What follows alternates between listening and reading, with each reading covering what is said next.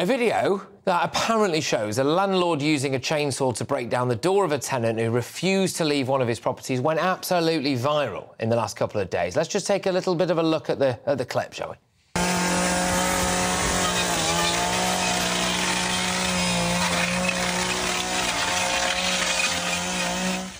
Well, join me now to talk me through why he did this and what was really going on. Was the very landlord featured in that video? It's Samuel Leeds. Samuel, thank you very, very much. Great to have you on the show. Right, so look, can you just clear things up? Because if you read all the articles online and all the comments on Twitter, it looks like you've kind of broken the law and that it's all been a bit of a nightmare, really. So what was going on there?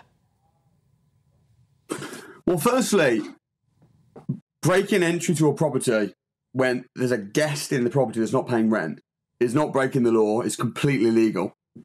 But secondly, I did it deliberately as a stunt because I knew, guaranteed, I said to all my friends that the media would report it like crazy and make me look like the bad guy. But the interesting thing is, if you go into a shop and you steal something, you go in and steal bread, everyone will say, that person deserves to be punished. But for some weird reason, you steal from a landlord or a property owner, and then suddenly it's all right. I'm the criminal. I'm the bad guy for evicting that person. So, yeah, there's a lot of nonsense being talked about on social media. Even, do you know what's really interesting as well? That video that I posted was banned from TikTok, but then the Daily Mail posted it, and it's still up there. Was there anyone in that property? And they posted it and talked nonsense. Yeah, was there anyone in that property? No, it was a stunt. It was empty. I just bought it. It was a hotel. Class C1 hotel with no tenants possibly in it because it's a hotel. And if there was tenants in it that weren't paying, they're guests anyway. If they don't pay, I can kick them out. So how does it work? The difference, right, between a tenant and a guest. Can you just explain that? Yes. Well, it seems like I have to because GBNews don't have a clue because they reported today. Landlord kicks out tenant with chainsaw. Tenant.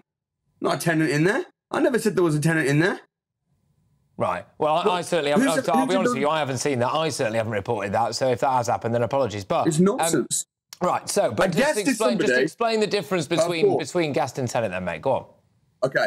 Because landlords are so persecuted in this country, in Britain, a lot of landlords are now renting their properties out instead to guests, like how you'd rent out a hotel. So you don't rent the property, you hire the property and you pay nightly for it. It's tax efficient, it gives way better cash flow, and if your guest doesn't pay, they have no rights.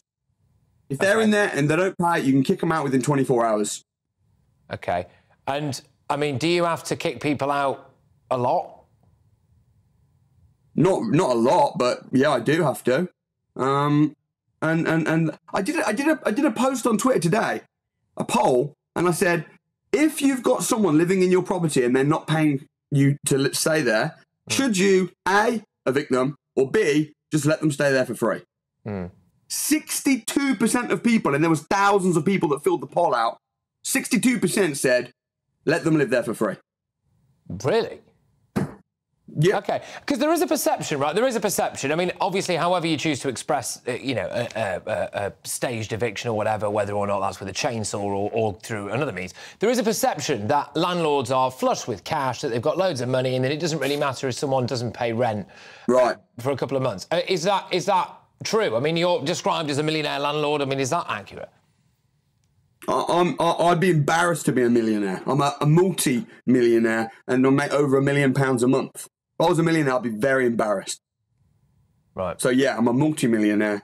Make many millions. I suppose, with respect, Samuel, I suppose the argument might be that you probably could afford for somebody to maybe not pay rent. That's a terrible argument. That's a horrible argument.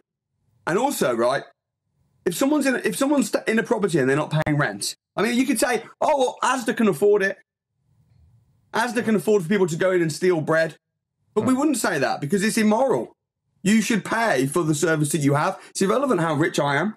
If someone's, and also, not only, I'm probably the most compassionate landlord in the UK, for the record. I don't go in and kick out tenants real fast. I'm a compassionate person. But if there's someone that's not paying, and they don't have a right to stay. Evicting them is not at all. And also an interesting point is the media that jumped on that story real fast. I knew they would. It was in the Mirror, the Daily Mail, GBNews. It was in all of them. It was the Sun, and all of them. Number one, talked nonsense by saying landlord kicks out tenant, and it was all making out it was illegal. It's not illegal. If a guest doesn't pay, you can get them out instantly. It's like the same as if you're at a hotel. But secondly, I was painted as the criminal for getting possession of my property back perfectly legally. It could have been that the person in there was a criminal, was running a brothel. No one thinks, oh, wow. You know, everyone just thinks, oh, the landlord's terrible. The whole society and the narrative on landlords is just screwed. And right now, landlords need support. OK. All right. Look, Samuel, thank you very much. I appreciate you coming on, putting that side across. I hope you feel heard. That is Samuel Leeds there, who's the co-owner of Property Tribes. Interesting stuff.